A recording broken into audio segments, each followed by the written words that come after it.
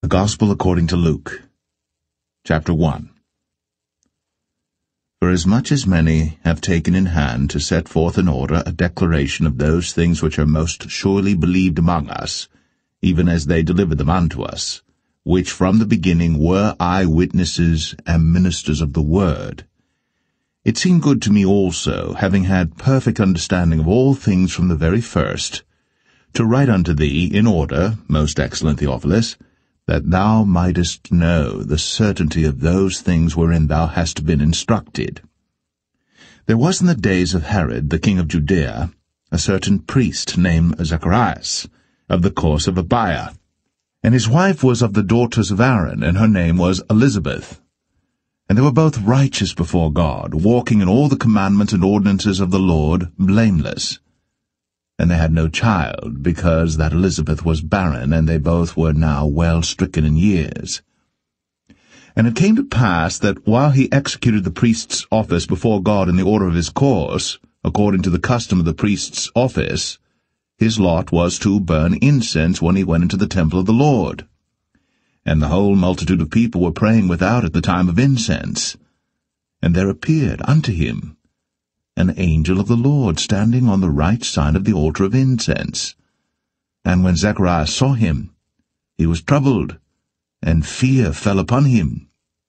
But the angel said unto him, Fear not, Zacharias, for thy prayer is heard, and thy wife Elisabeth shall bear thee a son, and thou shalt call his name John. And thou shalt have joy and gladness, and many shall rejoice at his birth. For he shall be great in the sight of the Lord, and shall drink neither wine nor strong drink. And he shall be filled with the Holy Ghost, even from his mother's womb. And many of the children of Israel shall he turn to the Lord their God.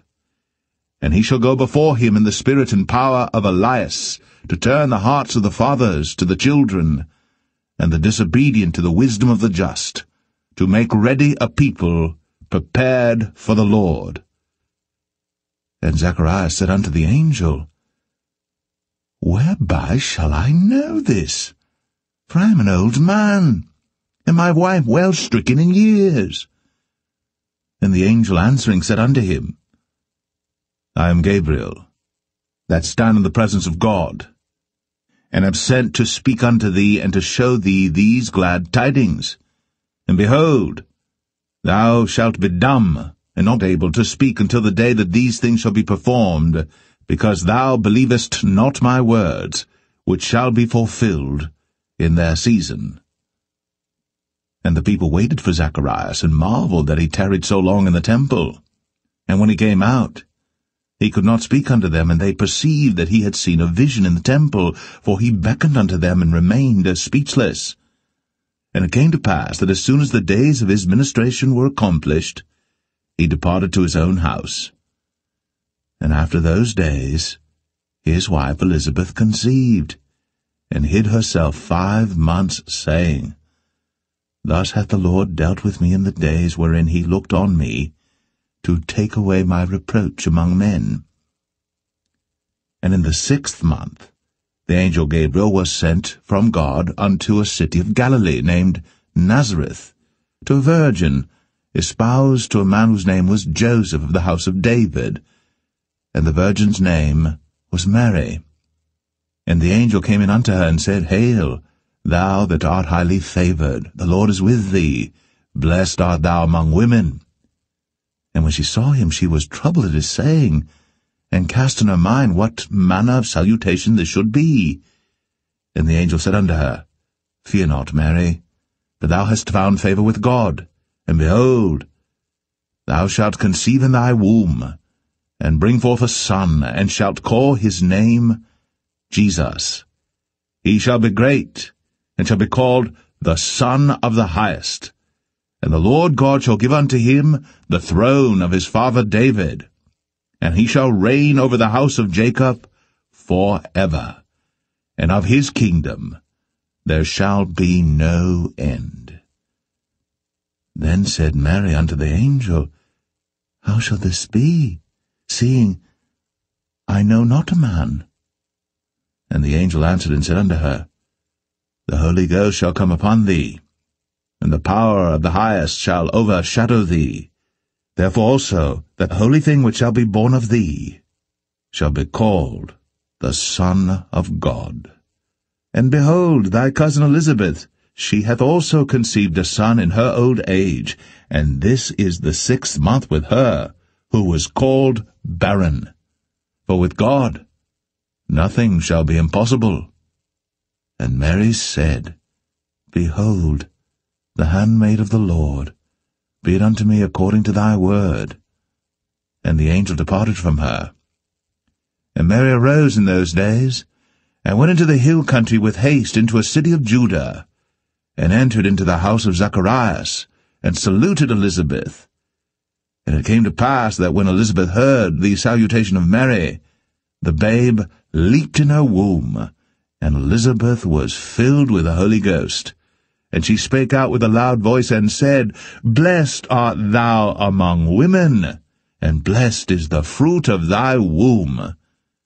And whence is this to me, that the mother of my Lord should come to me?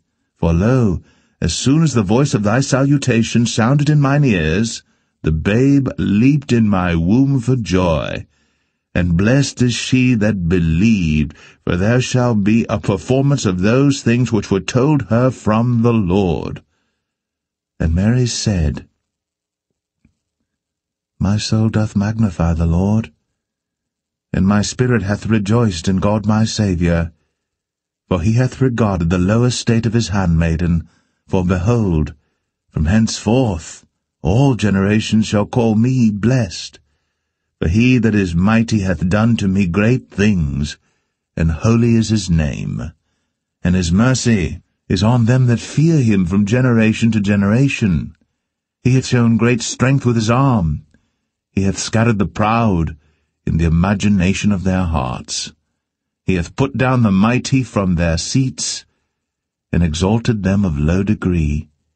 He hath filled the hungry with good things, and the rich he hath sent empty away. He hath helped his servant Israel in remembrance of his mercy, as he spake to our fathers, to Abraham, and to his seed for ever. And Mary abode with her about 3 months, and returned to her own house. Now Elisabeth's full time came that she should be delivered, and she brought forth a son. And her neighbors and her cousins heard how the Lord had shown great mercy upon her, and they rejoiced with her. And it came to pass that on the 8th day they came to circumcise the child, and they called him Zacharias, after the name of his father. And his mother answered and said, Not so, but he shall be called John. And they said unto her, There is none of thy kindred that is called by this name. And they made signs to his father how he would have him called.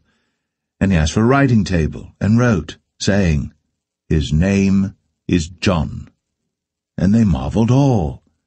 And his mouth was opened immediately, and his tongue loosed, and he spake, and praised God. And fear came on all that dwelt round about them, and all these sayings were noised abroad throughout all the hill country of Judaea.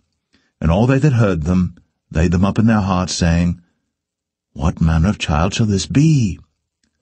And the hand of the Lord was with him. And his father Zacharias was filled with the Holy Ghost, and prophesied, saying, Blessed be the Lord God of Israel, for he hath visited and redeemed his people, and hath raised up an horn of salvation for us in the house of his servant David, as he spake by the mouth of his holy prophets, which have been since the world began, that we should be saved from our enemies, and from the hand of all that hate us, to perform the mercy promised to our fathers, and to remember his holy covenant, the oath which he sware to our father Abraham, that he would grant unto us, that we, being delivered out of the hand of our enemies, might serve him without fear, in holiness and righteousness before him all the days of our life.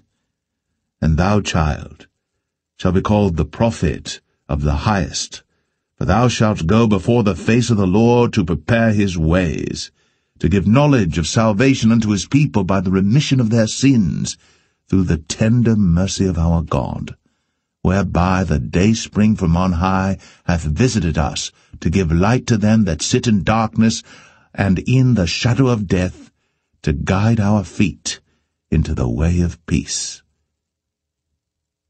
And the child grew, and waxed strong in spirit, and was in the deserts till the day of his showing unto Israel.